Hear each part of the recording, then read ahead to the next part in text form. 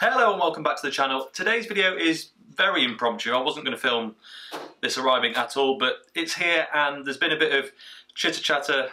Chitter-chatter? Is that still a term? I'm not really sure, but there's been a lot of talk on beer forums, Instagram, that sort of thing, in the last 24 hours about a whole range of beers coming to Tesco from two pretty big craft breweries, which I kind of just wanted to talk about a bit as well. But more importantly, I've just got this big box of beer delivered from Beer Hop. I've not used Beer Hop before. I selected their cheaper delivery option, which was like 48-hour delivery. I ordered it on Tuesday night, so in theory it should have been coming on Friday because obviously they weren't working on Tuesday night at like 10 o'clock when I ordered it. But it's Thursday and it's here already, and it's only like 10 AM on Thursday, so that is some incredible service from them. It's a shed load of Sierra Nevada stuff. That's what they specialise in, American beer, and I noticed that some of the stuff was becoming discontinued, and I thought, well, to be honest, Paul's Beer Reviews, if you're not aware, I'm sure you are, but if you're not aware of Paul's Beer Reviews, go check his channel out because he's does some incredible stuff and knows a hell of a lot more than I do. But yeah, he had some of these beers from Beer Hop, and I thought, you know what, I've got to get involved. So let's find out what we've got.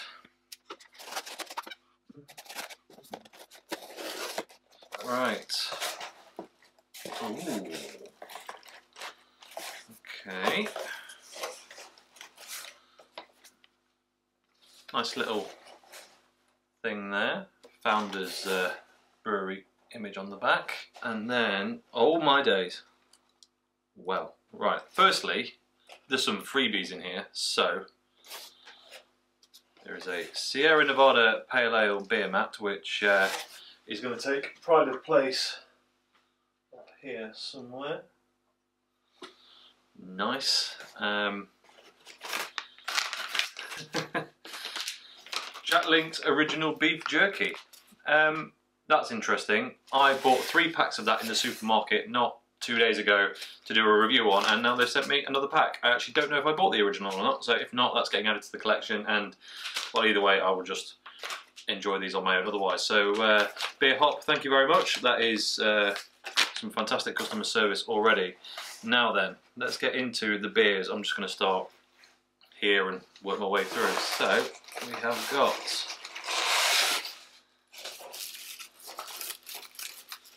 now that is good wrapping, I must say. Extra kind of safety for the beers, but it's all cardboard and just kind of weird soft cardboard mesh stuff, but that is pretty cool. Right. First one is California IPA. Put this knife away before I stab myself. Sierra Nevada Dankful IPA, seriously hoppy. First bottle. This is the one I'm really looking forward to. Sierra Nevada Wonderland Nectarine Ale. That, I think, is going to have to queue jump a lot of my other reviews. I'm trying to use the monitor to see where I can put this down. So there we go. Right. Sierra Nevada Wild Little Thing Slightly Sour Ale. Is this a proper sour? Is this just, I don't know what this is, but it looked interesting, so I thought we'd give it a go.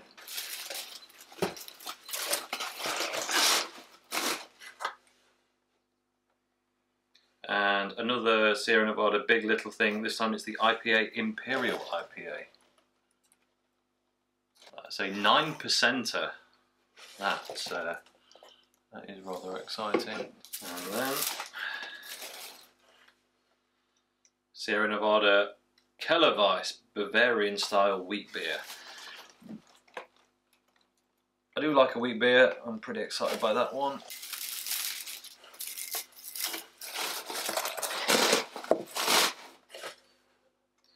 Sierra Nevada Porter.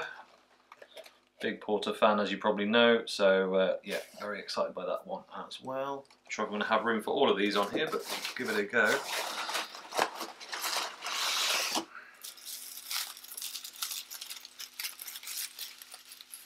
Sierra Nevada Hop Bullet Double IPA. That one is 8% in tiny letters. Couple more to go.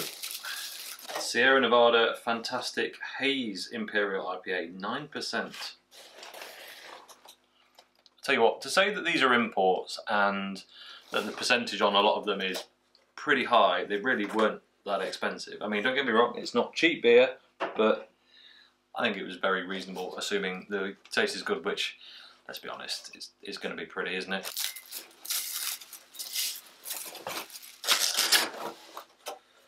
Bigfoot Barley Wine Style Ale. That's quite exciting. Alright, how many more do we have? 2 more.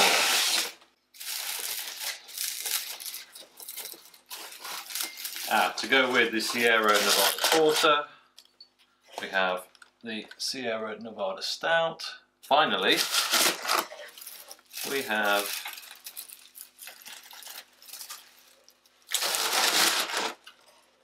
Sierra Nevada Tropical Torpedo Tropical IPA.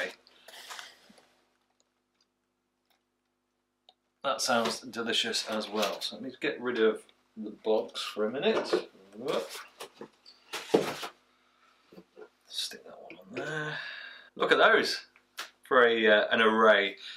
I am really excited to get into these. That is a lot of good looking beer right there. Look at all those beers. I think I'm gonna have to do a Sierra Nevada special over a week or something like that to get all these in, but they look properly good, don't they? I don't have an awful lot more to say about these beers right now. Obviously a couple of them are coming kind of their end of life. They're no longer going to be brewed for at least a while, so I can't remember which ones exactly, but if you jump on the Beer Hop website, they tell you which ones are soon to be no longer, so you can go and grab those while you still can if you want to.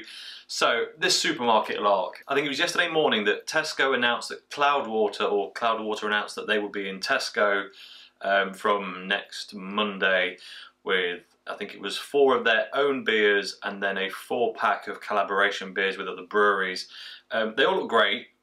I made a joke on my Instagram yesterday saying basically they get announced, I got excited, they announced what the hops were in them and every single one contained Citra, so sad face for me. Will I get them? I probably will still give them a go just to see what they're like, but unfortunately I'm not that excited just on that basis. But it's great for people in Tesco, it's great for Tesco, it's probably great for the brewery, and it's definitely great for those other breweries they're doing a collaboration with to really get their name out there, because they are fairly small ones, to be honest. So who is it not great for? Well, there's been a lot of argument online about it's not great for independent bottle shops and independent retailers, because the price of the beers from Cloudwater and these other breweries that they're doing collabs with are normally, well, kind of twice the price and up of what they're going to be in Tesco, we think. And they worry that why would anyone buy from an independent when they can buy a Cloudwater beer in Tesco? Well, I mean, these beers certainly aren't the same beers that they're selling at independents. They are Tesco specific as far as I can tell. But is it good for them? Well, I don't know. For me personally, I don't think I've actually had a Cloudwater yet. A lot of people rate it really highly. It's just not one I've got around to. I would be interested to try them from Tesco to see what the quality is like on a cheaper beer, and that will tell me whether I'm interested in investing significantly more in some of their more premium offerings. But I understand the concern that people, why would they spend 5, 6, 7, 8 quid on a single beer when they can get the same effect, it's not the same, but it's the same brewery in Tesco for 3 quid. So I get it, I'm not sure if it's good or not, but to be honest, if it improves the overall quality of craft beer in Tesco, then thumbs up. Not that it's all bad at the minute, of course, there's some great stuff in there, but there's also some not so brilliant offerings. So yeah, that's that bit. And then last night, I think this information was leaked or accidentally put live before it should have been, because there was a blog post put up on this brewery's website that then got taken down, but people had spotted on the shelf in Tesco some new labels that had been put there possibly prematurely, waiting for these new bottles to come in, and that brewery is Vault City. Now, we did feature Vault City on the channel a few weeks ago. I reviewed their Strawberry Skies sour. It's kind of one of their premium higher ABV ones. Super fruity thing, really strong, and let's be honest, they're pretty expensive. The same issue has erupted again. Vault City are pretty niche. They pretty much only do fruit heavy sours, and for me personally, I am very happy to see them in Tesco at a lower price point. I enjoy their products, but it's not the beer go-to for me that I'm going to spend 7, 8, 9 quid on. If I'm in the position to spend that on a beer, to be honest, it's not going to be that, right? Let's just say that. I'm excited about it, and it will inevitably lead more people on to trying sours for the first time, and then hopefully for that brewery they'll go on and buy their products. Now, there's always a big debate about all these very fruit heavy sour beers even really beer. That's not for this kind of not for this video, but yeah, I kind of sit on the side of I'm not really sure that they are. But anyway, it's irrelevant. It's made as beer and it sells as beer and people enjoy it as beer. Just not everyone has to enjoy it, and that's fine. So yeah, they were the big controversies. Ultimately, it's really weird that people are getting upset the fact that a brewery they like is now big enough and successful enough to get into Tesco, which, what do you want them to stay kind of low forever? I mean, you know, these people are businesses at the end of the day, and they've got to make some money, so otherwise they're doing it wrong. It's all good being in it for the love of beer, but ultimately, if you want your ideas to be successful, then, you know, you've got to do these things. So yeah, that's it. That's everything for this video. Thank you very much for watching. As always, if you enjoyed this video, please like it. If you haven't already, subscribe if you will be so kind, and I'll catch you next time. Cheers. Is it too early to drink one of these yet? It's like 10:30 AM. I think it's too early, annoyingly. See you later.